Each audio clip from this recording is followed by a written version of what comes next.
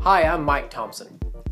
Alex and I have a couple projects coming up that require us to tape or sew hemispherical type objects. For instance, the top half of a hot air balloon or a parachute, things like that.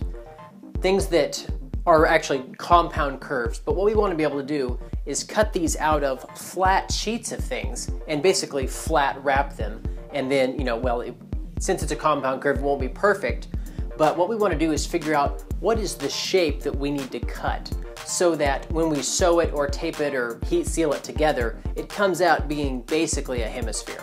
That's the problem we're going to tackle today and do some math here and figure out what that is. And then I'm sure you guys have had similar issues of your own, and then you can adapt this strategy that we're going to develop here to your own projects.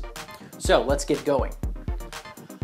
Of course, the problem is, if you look at this thing from the top, what we ultimately want is something that looks like a circle from the top.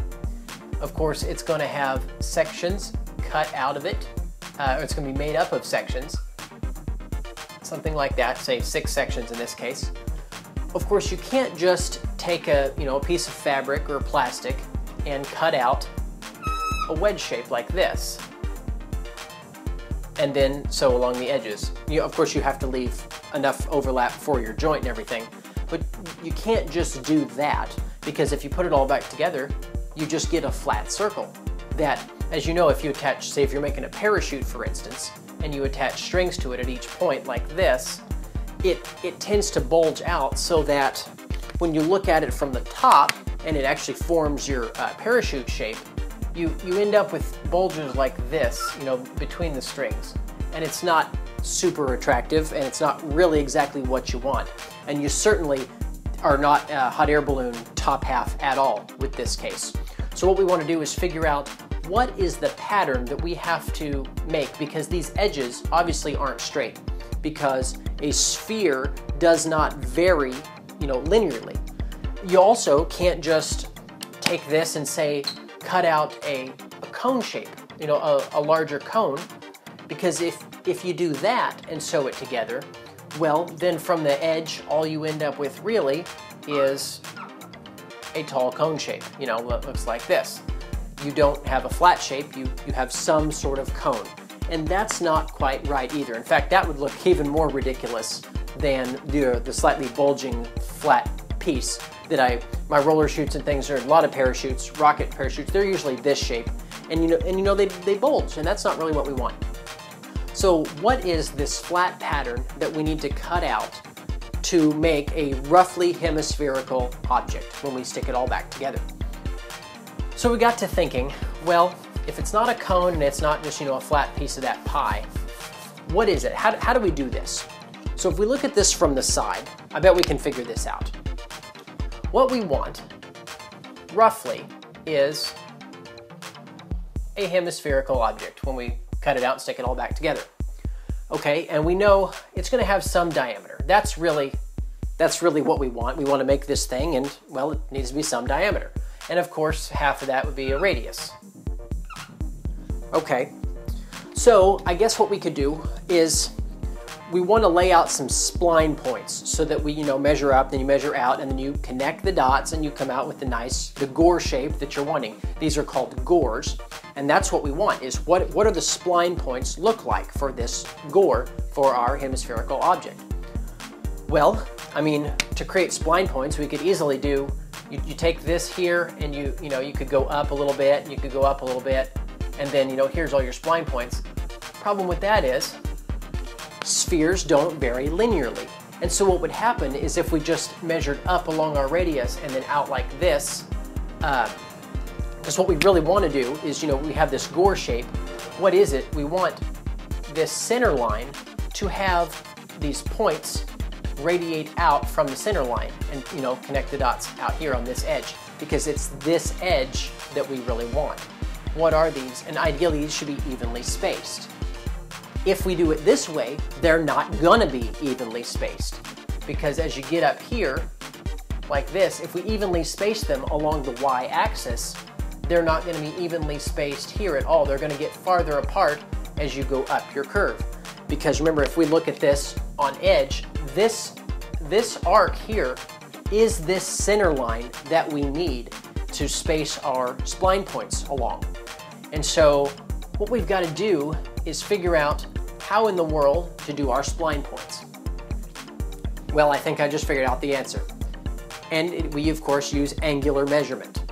So that when we do this, it's going to give us what we're actually looking for. Because we want all of these to be, we want evenly spaced dots at whatever interval we choose along this arc, so that along the center line here, everything's evenly spaced. All right, so if we use angular measurement, we should be fine. We know this is 90 degrees from the base of our gore to the tip. It's 90 degrees, okay? And so we know the length of the piece we need to cut now. The height of our gore minus any sorts of excess for, turning over the edges or whatnot, is S. It's our arc length. Well, S is simply theta R. R is here, and theta we will determine by how many ever spline points we think we need. So let's do this one in blue. This will be our little spline point calculator. Say theta. So if we do one, say, every 10 degrees, we'll have 10 or 11, because you'll have one at 0, you'll do one here at 10, you'll do one at 20, 30, and so on, up to 90 degrees here at the apex. So we can now kind of draw this out over here, what our pattern is going to look like. We've got our center line coming down. The base of this is just a straight line, because the arc as it comes down is perpendicular to our base edge here. At this one spot, it is exactly vertical, and so the base of our gore will be a straight line, at least for what we're doing here, and for most cases. Of course, this thing's still going to bulge because we're attempting to flat wrap a compound curve, which you really can't do. But for what we're doing, this is going to be pretty darn good. So we have our base here. The base of this, the length of our base, is the circumference of this, remember, is pi d from basic math. So it would be pi d divided by the number of gores you want. Now, of course, the more gores you have, the more spherical and less bulgy that this thing is going to be. Of course, it's also more complex. So I would say let's do eight gores, actually. So it'd be pi d. So this L here, L is simply pi d over G, which is our number of gores. So that's the length of this edge. The length of this is theta R, which is 1/4 of a circle. We've got our R. I mean, this is a hemisphere, so it's just 1/4 of a circle. So that's no big deal there. So this L, we'll call this height. H is pi R over 2.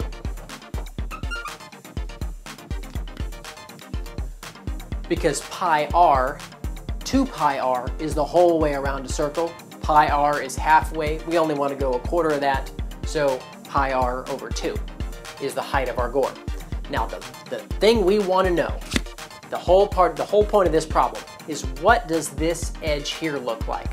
Does it come up and go like this? Does it come in like this? We know it's not a straight line already, so it's not that, but what does this look like? And if we take all these little points up here, how far out in the X direction do we go to put our dot?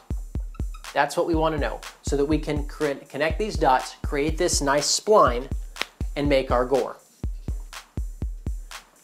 And what we want to know here then is how far out to go.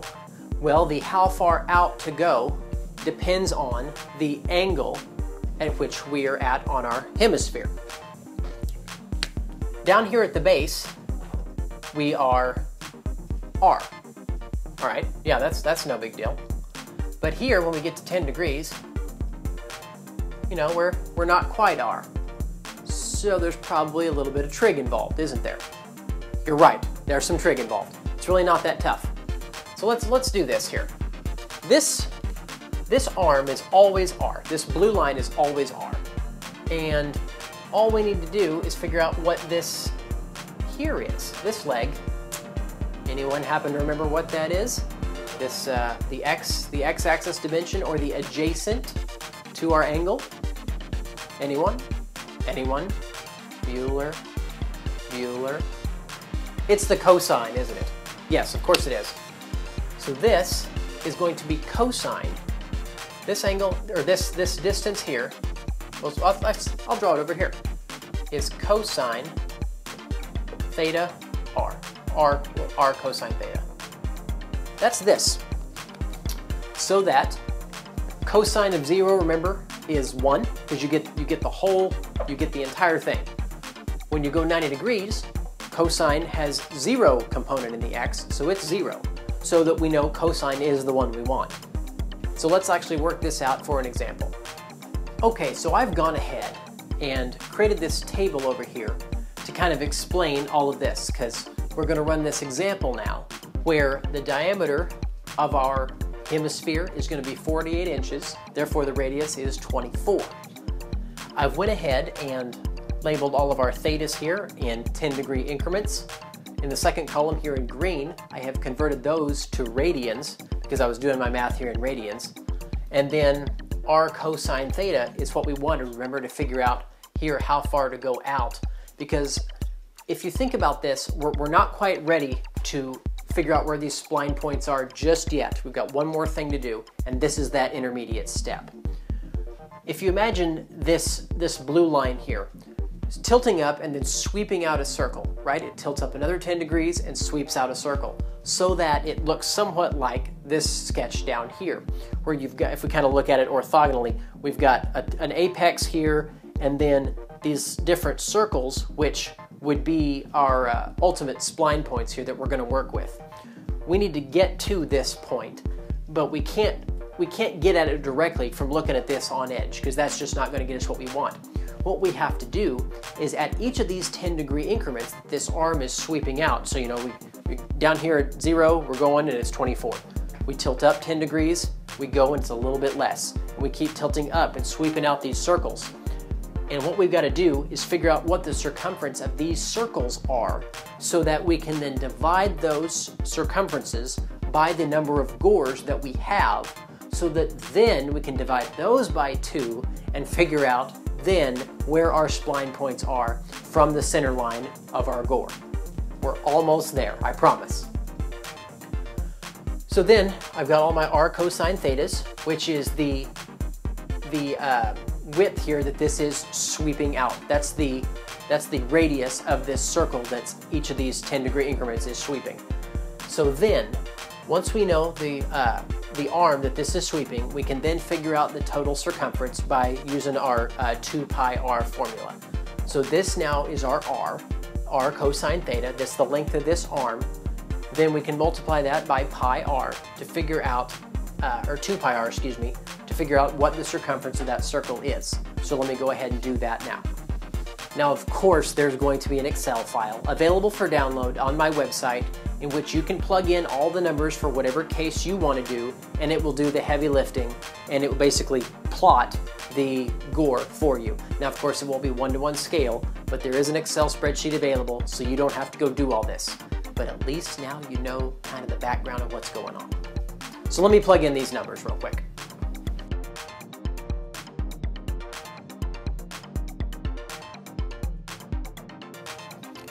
Let's double check that last one, make sure that is in fact 0. 2 pi times 0 is in fact 0. That's good. So now we know the circumference at each of these spline points. Now all we got to do is divide this number by 2 times the number of gores. We've decided the number of gores is 8. So each of these sections across here will be 1/8 of these numbers here in red. Of course, we're measuring from the center line, so 1/16 or half that number that we just calculated will be in the final column for our spline points. So let's do that.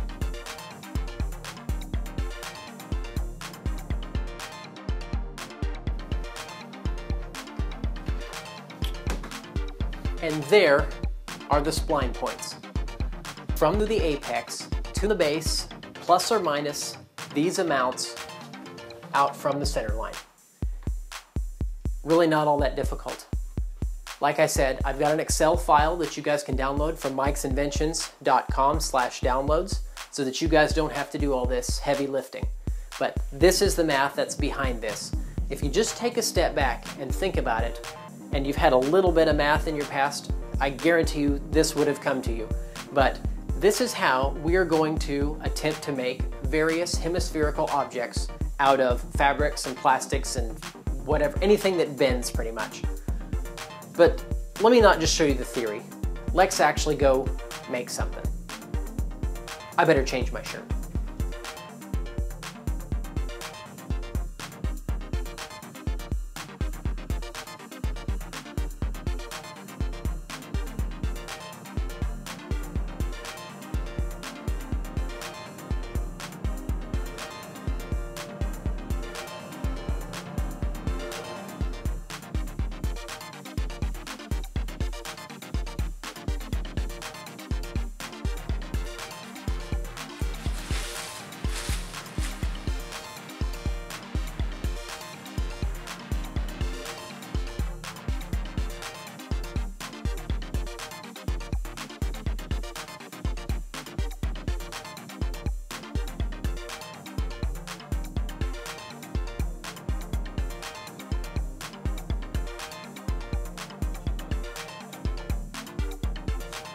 Well, I got my shirt and tie back on, and you can see that really wasn't all that difficult. I hope this helps you out in your project. Like I said, go ahead and download the Excel file, but it's really not that difficult. You can definitely do this yourself. Just don't be afraid to try. Go ahead and subscribe if you haven't already. I'm Mike Thompson, and thanks for watching. I really appreciate it.